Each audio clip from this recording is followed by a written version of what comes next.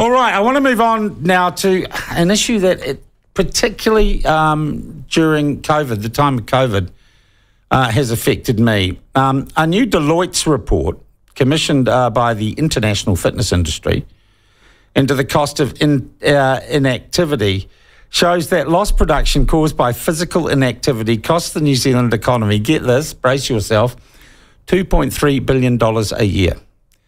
It costs the New Zealand health system $530 million a year, $440 million of which is borne by the public health system and picked up by us, the good old taxpayers. And while New Zealand is often seen as a sport-loving country, it appears we are not an active country. And our next guest is Exercise New Zealand CEO Richard Beddie. And he says, I think you're basically saying, Richard, and welcome to the program, Richard. G'day. Good morning. I think you're basically saying we're kidding ourselves if we think we're all healthy and fit and active and doing what we could to take care of ourselves. Yeah, absolutely. I think part of the challenge is in New Zealand, we think of ourselves as a sporting nation. Yeah. And I think the way I'd paraphrase it is we're a sport-watching nation. And, that whether it be the All Blacks or whether it be America's Cup, we love to watch it. But fundamentally, sport is not the answer to the problem of inactivity. It's part of it. But the problem is because we fixate over sport and not enough about physical activity, we're actually missing the opportunity here. And watching someone running a marathon doesn't mean you're running the marathon, does it? Yeah, absolutely. In fact, most of the evidence around Olympics and a lot of the argument for hosting an Olympics is, that'll help activities within the sport or the host country. And what we generally see is that it spikes immediately after an Olympics, and then it goes back down to normal within 2 to 3 years. And so, again, sport. I'm not bashing sport, but sport is not the solution to this. It's part of the solution. But the problem with the fixation with sport is that it actually excludes a bunch of people. So that if you're not a competitive person, particularly a child, and we have the worst statistics in the world for children, 93% not getting enough physical activity. And there we're talking about play. Yeah, but hang on, Richard. We have also got one of the highest participation rates for childhood sport in the country. And I know international people come in and say they cannot believe it on a Saturday morning. Poor bloody parents being dragged out and on cold sidelines and watching their kids be useless at sport. That's a New Zealand tradition. Yep. So this is the classic example of saying, excuse me, it's like saying you have high income levels, but you've got lots of poverty because it's haves and have-nots. So you're quite right. We have really good sport for some children, but the problem is, and in fact quite high globally, but the problem is that it doesn't translate into a high overall physical activity. So again, if you look at the kids that are playing sport, you're talking about high socioeconomic schools, you're talking about generally white middle-class parents, and again, these are huge generalisations, but when you look at the statistics, they're all driven in the most part around income and socio-deprivation, not around actually just access to a park or a place to play. And the fact is that sport is not exercise. And the thing we don't see when we see the All Blacks play or any professional sport team is the hours and hours of physical training and exercise that they undergo to be match fit, to look that good on a sports field. There's a hell of a lot behind that we don't see. Yeah, exactly. And funnily enough, if you were to call going to the gym a sport, which I realise it's not, but for the sake of argument, let's call it a sport, it's actually bigger than rugby, cricket and netball combined in New Zealand. So it's actually one of the biggest physical activity providers, but because it doesn't win gold medals, it gets ignored. And not that gym is the solution to everything in the same way that sport isn't the solution, but it's a really big part of it, and it needs to be structured activity, and I'll call it in a kind of big, broader context, not just going to the gym, is a major part of the solution, because we know, whether it's adults or children, often they need support to get active and keep active, and whether that's going to the gym or a yoga class or down at the community hall doing a class because you've got Parkinson's and it's a Parkinson's class. There's all that kind of activity around, but it just doesn't get the attention because it doesn't win gold medals, and that's where we need to focus. All right.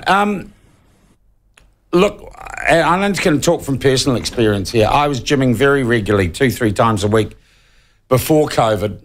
COVID came along, the gym was closed, then the sauna was closed, then sometimes the sauna was open. I really got out of the habit, and I felt it. I felt it in my physical well-being, and I know I have to get back into it. And these things are habits, and I think it takes 2 months for me anyway to get back into a groove of regular exercise. Has COVID, do you think, disrupted the physical activity of people? It has actually. A really interesting report by Sport New Zealand is that we dropped around 20% because of COVID, and you're quite right, it breaks habits. And you've actually hit the nail on the head when you talk about it. You feel different. Your body probably hasn't actually changed a huge amount in a relatively short time, but you feel different. Anyone who's physically active, they know how they feel when they don't go to the gym. I'm currently overseas and I haven't been to the gym for about a week, and I'm beginning to kind of get those aches and pains in a bad way, that I haven't been moving as much as I should be. Again, because I'm active, and again, I will go back to that once I get back to New Zealand. But COVID really slammed people because, particularly with Auckland, because of the lockdowns and the multiple lockdowns, but all around the country, as you say, whether it be the saunas closed or just my local activity had the day changed, and as a result I'm working from home more, all those kind of things that all Kiwis sort of had to put up with. And what the key is about looking at, for those that were exercising, how we get them back to exercise, but actually the broader question is how do we get the 80% that don't do much at all actually into some sort of support structured activity. It could be going to the gym, it could be joining a local sports club, it could be cycling to work. These are all good forms of physical activity. There is no doubt, right, that a fitter populace, people who are more physically active, drain less from the health system. They use our health, they save us money, essentially. Is there any way at present, or any way potentially, that we could share with the person who wants to be active and healthy, you give them a subsidy for the cost of doing that, because they are saving the rest of us money down the road? Look, I think this is exactly the sort of the opposite of the sugar tax, where, or even if we talk about smoking, smoking is highly taxed because of the health burden. I won't get into the sugar tax because that's probably a different category. But when we're talking about physical activity, it has lots of positive benefits to not only the individual, but as you say, to society, because we end up paying as taxpayers the cost of people being inactive.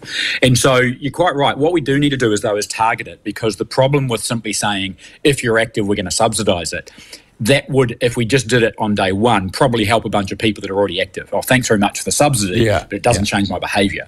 What we're trying to do is target that. And so what we want to do is come up with a number of initiatives for the government to say, here's the actual numbers, how we can invest amount of money in certain populations in certain areas, and here's your payback. And we're talking about under 12 months, and that's almost unheard of in the health system. You do not get a 12-month payback, but this is what we're talking about. If we invested $2,500, your payback is 12 months. So that's phenomenal. Over a 10-year period, the government alone gets 12,500, and the rest of society gets over double that, because obviously we lost GDP, lost productivity, all that kind of stuff. Now, whenever anyone starts talking to me about spending taxpayers' dollars, Richard, I always want to be completely sure where they're coming from. Exercise New Zealand, the organisation that you're the CEO of, how is that constituted? Who does it represent? Sure. So we are a non-profit body. Our mission is to get more Kiwis physically active. We say through exercise, and by that we mean structured physical activity. We are not government funded, so we're able to criticise any government party, and we'd probably criticise both of them pretty equally. You're a non-profit body. Do you represent an industry or people in an industry? Yeah, so we're funded primarily through the exercise industry. So providers of exercise. Okay, so what I'm saying, Richard, is don't dress it up, and there's nothing wrong with it. You are funded to be a lobby group for the exercise industry. No, that's not. Our mission is not to be a lobby group. We happen to advocate for exercise, but that's not our mission. Our mission is not lobbying. Our mission is increasing physical activity. Say our members are those that provide it, and that's how we exist. In the same way that you'd say National Heart Foundation is not a lobby group for heart health, but obviously it advocates for it. Okay.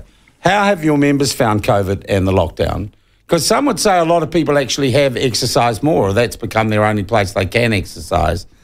I know lockdown rules were bloody hard for gyms, and I could have throttled the Wellington City Council for shutting down my sauna on and off again, and all sorts of strange rules, so much so I've given up on that gym. But what impact and how does the industry that funds you but does not control you, how does it look to change, or how can it change New Zealanders' activities or behaviours for the better? Well, part of the challenge with COVID, and we all realised that, the first lockdown kind of everyone was in it together because basically everything was closed. But part of the problem with some of the later lockdowns, and particularly when Auckland was closed for a period and they were reopening certain activities, including bars and restaurants, but not gyms, was that we weren't considered part of the healthcare continuum.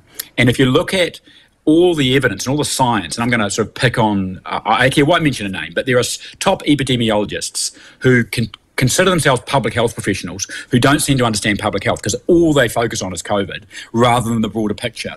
Because when you take away people's who you're talking about, and we won't say Susie Wiles. Yeah, but I didn't mention a name. But we've had another guy called Des Gorman on, emeritus professor of health, who has said exactly what you're saying, that when we look at our health system, a systemic change from DHBs to a more centralised system isn't going to do anything if it doesn't change the number of people who get ill. And he talked about primary health, and he talked about going deeper. And I suspect this is part of what Des was talking about, looking at health way back before you get sick. What stops you getting sick? What makes you healthier rather than sicker? And it would seem to me that exercise is a huge part of that equation.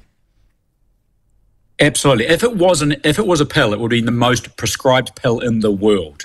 It can literally, if I rattle off the benefits, that's unheard of. Everything from heart disease to cancer.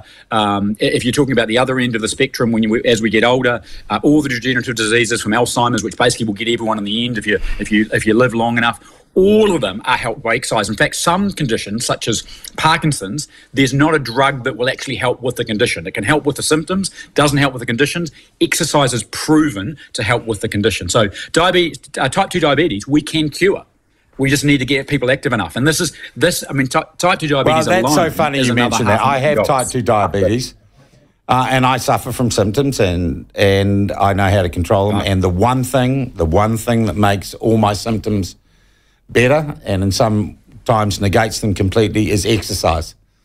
That is the one thing. Absolutely. That does it. Yeah.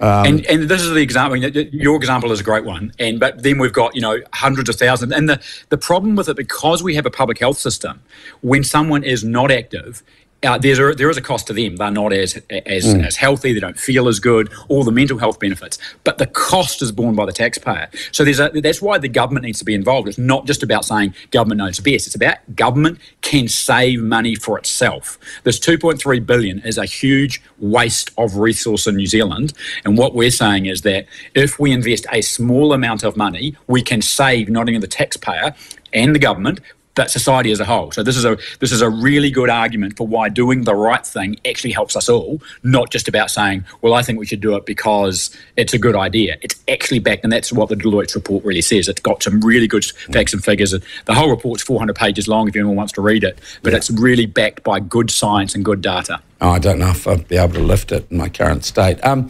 Yeah, that could be your workout for the day. All right, let's get down to practical. Let's get down to the human thing. I am literally today, and I've got it down on the diary, I'm going to join a new gym just down the road because I'm at a new office.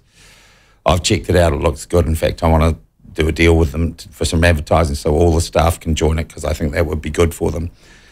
But as individuals, let's take an average platform listener. Let's take a 45-year-old male in an office job.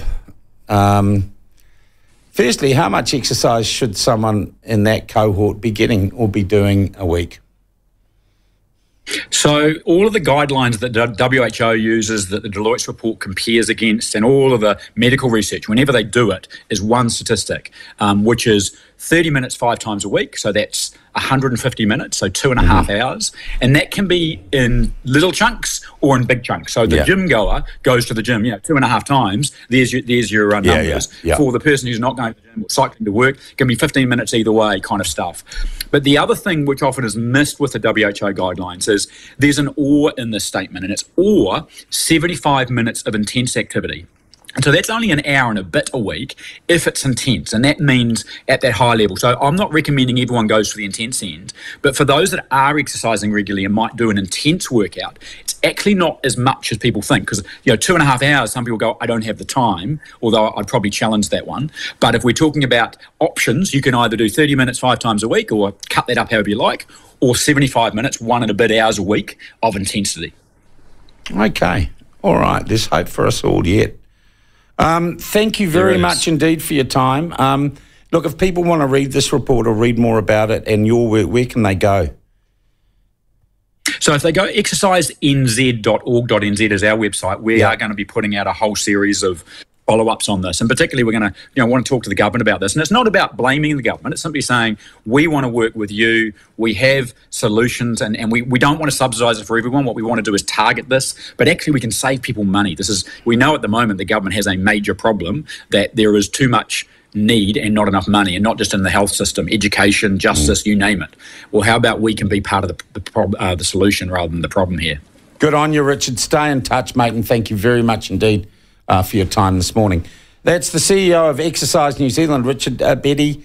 Yes, I have been a bit of a LA lard ass in the last 6 months. That has to change. I'm quite busy during the day though, aren't I? Apart from my naps. Paul? What, going up in the lift? Going up and down the lift for my cigarettes, yeah, that's the problem. All right, are you a lard ass? Do you want to get back to the gym? Do you think you need to get back to the gym? I know I do.